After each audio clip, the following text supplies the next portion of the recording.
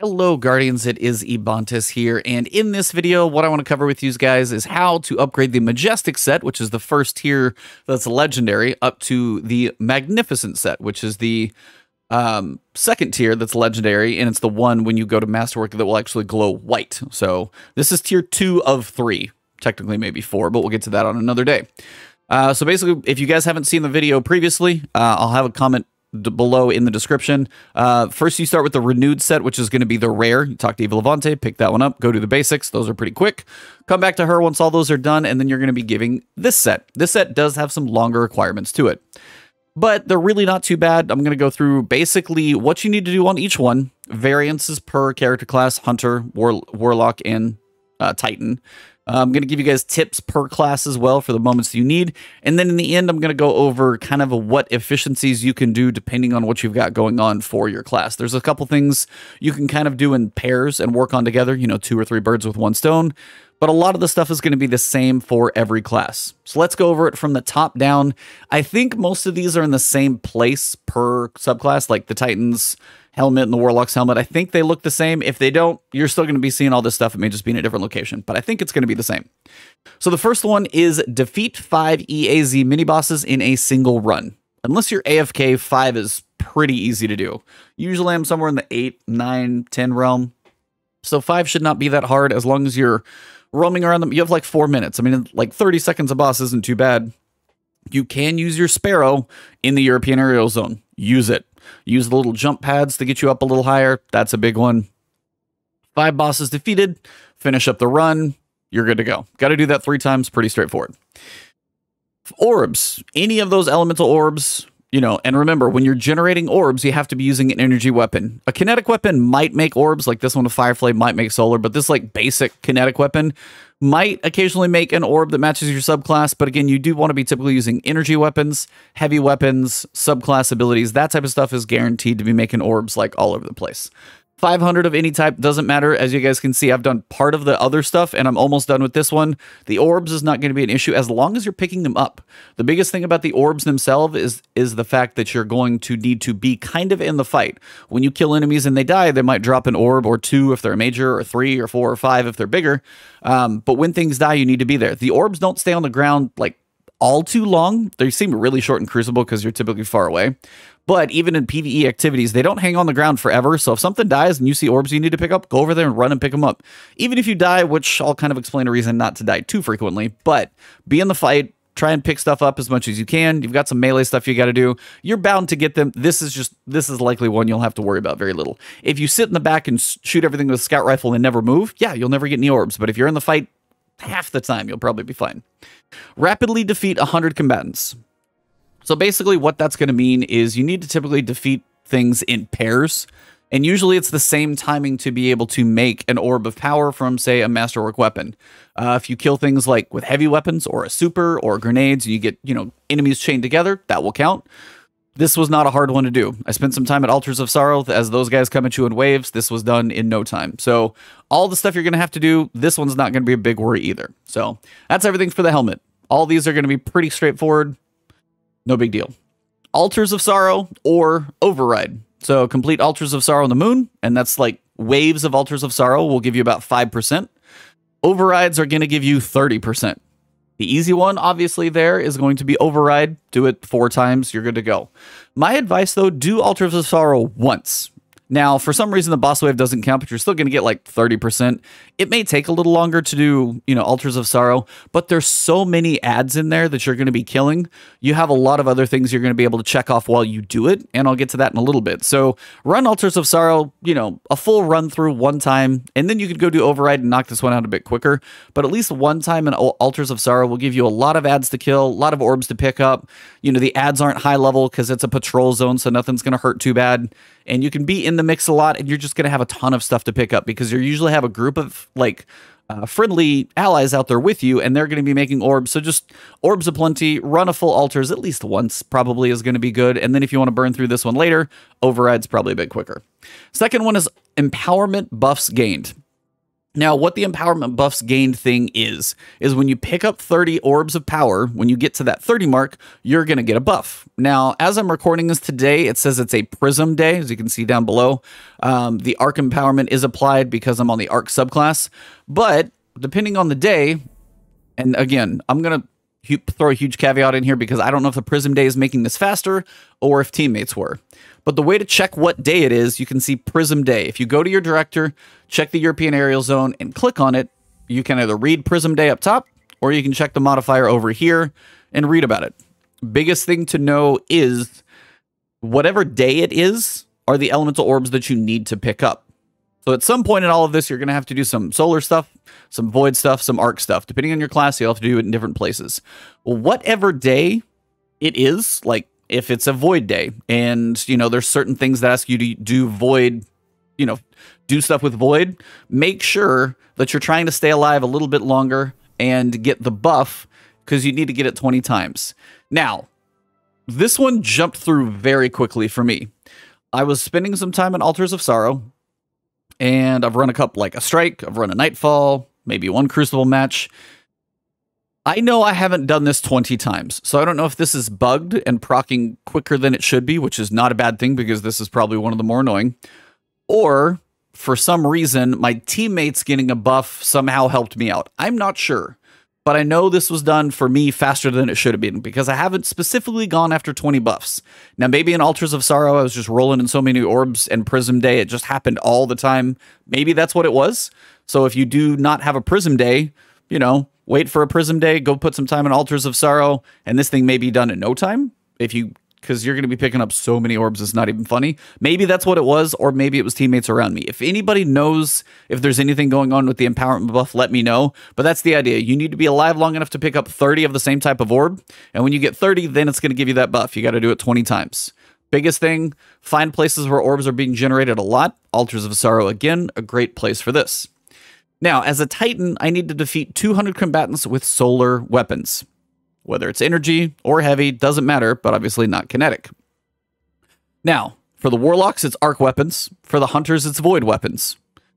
Now, remember, depending on what your weapons are, and this is where the efficiency comes in, say I use solar weapons, and I'm using a solar subclass, on a solar day, go put some time in Altars of Sorrow, 3 birds with 1 stone at the same time. Kind of get where I'm going, I'll come back to the efficiencies later. But whatever your subclass is, we'll come back to when to use that specific weapon type. But remember, you've got to get 200 kills. Going to take a little bit, but not terrible. Down here on the chess piece, we've got Blind Wells or Wrathborn Hunts. You've got a couple different options. I did one tier 3 Blind Well because I just walked into one and people were in the middle of one, and I got 40%. Blind Wells go pretty quick. People are exploding things. And the nice thing about Blind Well is you've got the Anthema in there, the guys that are kind of glowing. And if you pick up the thing that they drop, it gives you a buff. And what that does is basically recharge your abilities, your super, your grenades, your melees very quickly. And so if you're going for grenade kills, which we'll get to in a little bit, not a bad way to get the boost. So Blind Well's a good way to have a lot of ads to fight because you'll be fighting a lot. Again, more people are going to be making orbs. So more orbs are going to be on the ground, which also leads you to getting more orbs, more buffs, and all that stuff. So Blind Well's not a bad one. Wrathborn Hunts can be farmed very quickly. There's a way you can actually go in and, you know, basically trigger a Wrathborn Hunt, unequip things. There's stuff you can do for the Wrathborn Hunts, but my advice, just go drive into the Blind Well. It's going to be pretty straightforward. Tier 3 was 40%, and then if they do the Tier 3 and then they do the bonus, like, harder boss afterwards, it might be 50%. You could be done in 2. So depending on what group is in there, and if you don't see a group, you know, go back to Orbit, reload the Dreaming City, drive back into the Blind Well, and then, you know, you're bound to find a group at some point. Just sometimes it may take a little while. So, excuse me about that, sorry. Key fragments collected.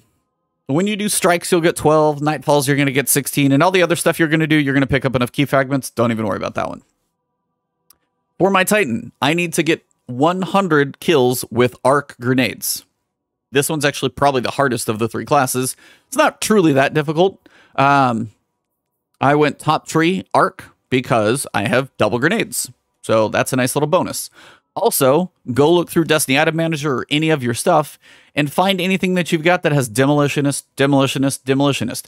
That way, if you kill things with those weapons, you're going to get your grenades back faster. So again, if you're spending time in Altars of Sorrow, find a Demolitionist weapon if you've got it. Maybe you're doing most of your kills with, your weapon that matches over here. Like I need solar weapons, so I'm doing solar weapons. But every so often, I come down here, blow up a couple guys with a grenade launcher, get my grenade back a little quicker, throw another grenade. So again, anything with Demolitionist is going to help. Salvager Salvo has it on it, so some of you guys may have that straight away. But if you have anything with Demolitionist, that's going to help you get your grenades back quicker. For a Titan specifically. For a Warlock, my advice, well, specifically Warlocks need to go solar grenades. You guys have the easiest one of all. If you're a Warlock and this thing's been out forever, Sun Bracers. Solar grenades burn longer. This is a really good time to actually go to Altars of Sorrow because you can just coat an entire spawning area with grenades and they just last forever. Solar melee kills grant unlimited solar energy for a brief time. So if you solar melee ability one enemy, you can basically chunk out 4 to 5 solar grenades. Then you can just absolutely napalm one of those areas big time. So solar grenade kills, not going to be as difficult here. But again, pair it up with anything Demolitionist, going to make it go faster. And there's one of the trees for a Warlock that makes it go even faster, but no big deal. For the Hunters, you need to go Void for your grenade kills. So my advice, put on Orpheus Rig. So if you've got it, if not, you can still do this. But Orpheus Rig is going to tether more enemies. Find like a lost sector with a big group of enemies, whatever it is. You can find a public event that's got a decent amount. If you can, public events are going to be harder because you're sharing kills. So my advice, go find a lost sector with a big group of enemies. Most of them will have one at some point. Run around a busy room, group them all up, and then tether, and then throw your grenade. If your grenade does damage to any, it does it to all. So if your tether's attached to 10 people, you throw your grenade out there, and you kill all of them with that grenade damage, guess what? That's 10. So tether and Void grenades are going to be the way that Hunters are going to want to do that. Titans, we just got to try and get our grenade energy back. Pretty straightforward. For the boots, Europa public events or Battlegrounds from Season of the Chosen. My advice, Battlegrounds. Why? Because you'll be done in 3. Pretty straightforward. Public events are going to be a little slower. Yes, I mean, Europa public events can be hit or miss. Any public event can be hit or miss if it's fast, slow, made heroic, done quickly. Either way. Battlegrounds, just do 3, you'll be good to go. And there's another reason later on why some of you guys definitely are going to want to do Battlegrounds. But 3 Battlegrounds, again, lots of ads to kill. You're good to go. So then you've got 2 things. These I'm going to tell you right now, you can do these together because every class matches. For my Titan, I need Void or Stasis orbs basically collected in playlists. Now, playlists specifically count only to the Vanguard Strikes playlist. Your main Crucible playlist, Control, Rumble, Elimination, Momentum Control. It's your main playlist for PvP, and then Gambit's little sad self out here. Those are the only ones. Nightfall strikes do not count. Ask me how I know, because I already tested it. So this is where you're gonna want to go. If for me, Void, everything I've got's Void at that point. Pull out Void weapon. Pull out another Void weapon, switch over to a Void subclass. Everything's Void, doesn't matter what. So I'm shooting and killing everything with Void that I can. You'll be going through at least 3, you probably a couple of these things. So, you may not pick up every orb or get every kill, but that's okay. And then I also need to melee while in Void subclass. Doesn't matter if it's a powered melee. You could have used your melee ability, you just walk up and normally punch an enemy. As long as they die to your melee, you're good to go. So you're using your Void subclass in both of these, so these are 2 that you want to do together. Any playlist activity, my advice is your basic strikes, and then melee while you're using your Void subclass. So pair these together because Warlocks, it's solar orbs and playlists, and solar melee kills, or melee kills while in your solar subclass. Hunter, it's arc and arc. So whenever you go for these playlist activities, punch stuff while you're in there, check both of these boxes at the same time. Pretty cool. Finally, down here, we're going to come down to the cloak or your class item, butt towel, armband, whatever. First one is going to be complete Crucible Glory, so competitive. Nightfall strikes can be at the lowest difficulty, which is my advice anyway, or Matches and Trials of Osiris. You can go to Trials if you want to, but more power to you. My advice, just do your basic Nightfall strikes. You just got to finish 3 of them. And when I say Nightfall strikes, you can do the lowest. Just literally click on Nightfall. Adept at 1240 still counts. You're good to go. Cross that one. I need arc orbs in the European aerial zone. So guess what? When I'm in the European aerial zone as this character, I'm going to be arc everything.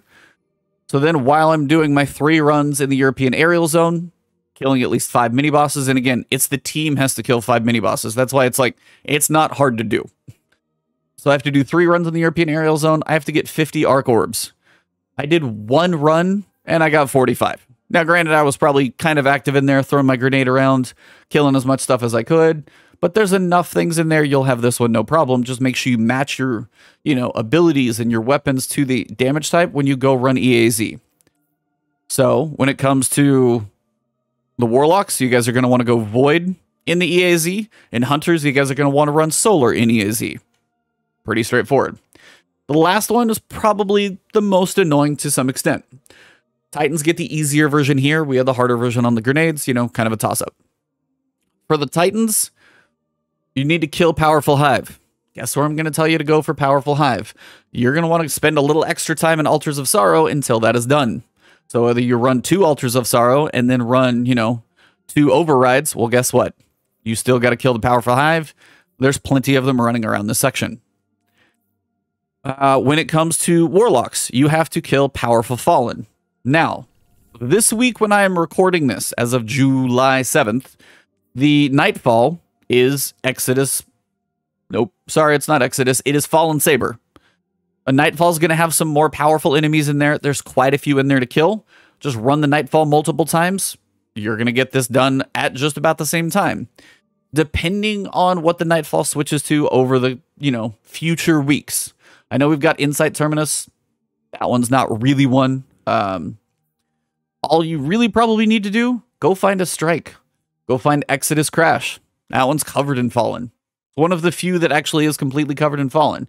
You've also got the Cosmodrome. You can roam around. If you find a public event in the main Fallen areas, so like here in the steppes, that one's definitely going to be Fallen. Public events are typically going to have some major ads in there. You've got a Fallen Saber, as I said. You've also got the Devil's Lair, loaded with Fallen. You go to the Trostland, right here. This public event, this is always Fallen. The public event in the Trostland, also always Fallen. Those are going to have groups of ads, especially if you make them heroic, even more.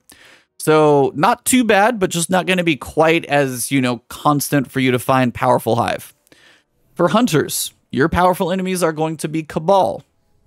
Remember when I said Battlegrounds is going to be good for one of you guys? Guess what? Hunters, spend some time in Battlegrounds. You're likely to see plenty of powerful Cabal in here without even trying. You got to run it 3 times anyway. If you're not quite done, run it 1 or 2 more times. You're good to go. So overall, the ones that you're going to want to do together.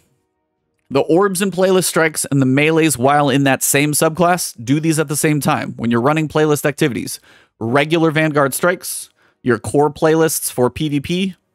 I probably wouldn't honestly go PvP or Gambit. Just punch stuff and, kill, make sure match your weapons and your subclass to whatever it says. For Titan, I'm going to run Void everything. So those 2 do together. Down here, Orbs in the EAZ. Just make sure if you're going to do Orbs in the European Aerial Zone, run whatever, same thing, weapons and subclass, and go to your 3 European Aerial Zone, good to go. This whole time you're checking a lot of the other boxes, so it's not going to be too bad. Finally, when it comes to the grenades, I need arc grenades. Well, I don't have a specific subclass to run when I'm doing Nightfalls, so guess what I'm going to do? I'm going to run arc grenades and Nightfalls for sure and see how many of those I check the box for. If I'm not done, my time in Battlegrounds or Altars of Sorrow, those are other places where you can do those as well. So that's going to cover most of this. It's actually really not that bad. I think they've made it a little bit nicer this year overall. But most of this stuff will get checked off as you work on these other activities. Because theoretically, what you have to do, no matter what, 3 runs in the EAZ at a minimum. You can do 3 overrides or 4 overrides, but, a full run in Altars of Sorrow, 3 overrides, we're up to 6, 7 activities. Blindwell, probably got to run that 2 or 3 times. There's a butt ton of enemies in there. at least 3 Battlegrounds, if not more, depending on your subclass. Public event, it's up to you. But again, Battlegrounds is going to be quick. So we're up to like 9 activities that you've got to do. 10, 11.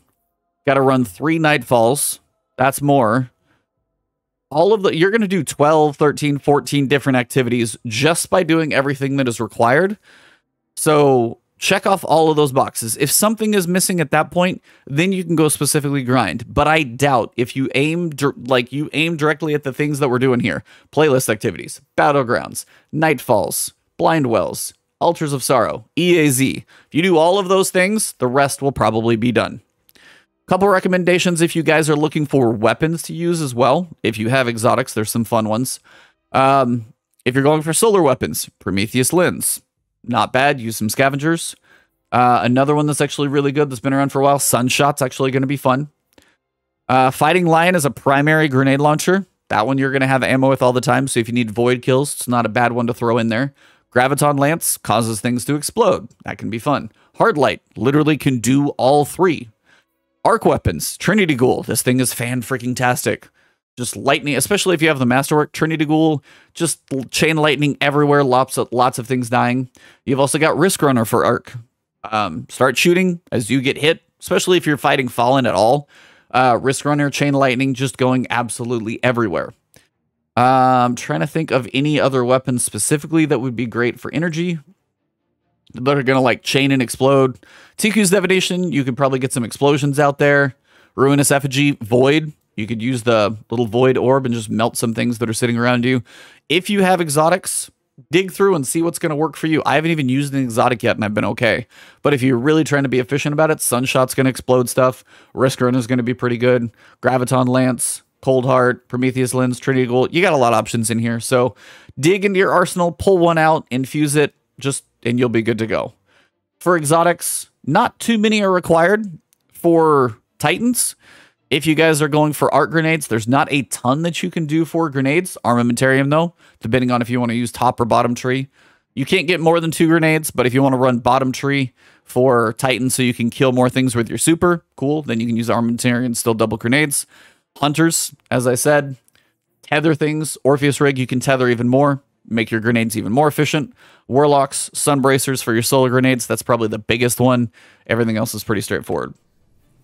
That should cover it all. I know that was a bit of a lengthy video, but I wanted to cover everything possible for this one. Give you guys tips, pointers on everything. So hopefully you guys found this video beneficial. If you did, drop a like below. These take a little while to put together, so thank you guys for making it to the end. If you have thoughts about anything that I may have missed here, if there's a class that's different, if there's an exotic I forgot to mention, throw it down below in the comments. Any tips you guys have, share those with the community. Always appreciate that. If you guys are new to the channel, you like the style of my videos, want to see more guides from me, hit that subscribe button. It's a nice way to help support me for nothing. And if you want to see future videos, that alert bell next to the subscribe button will help my videos get into your YouTube feed. You guys can find me over on Twitter. It's just Ebontis. And then on Twitch, I do stream Destiny 2 as well as a variety of other things. I work through Mass Effect 1. Mass Effect 2 will be coming up as well. So I got like Bridge of Spirits. I have so many games, variety stream games that I'm going to play. So stay tuned. A bunch of fun stuff coming. Thank you all very much. Have a good one. I'll see you soon.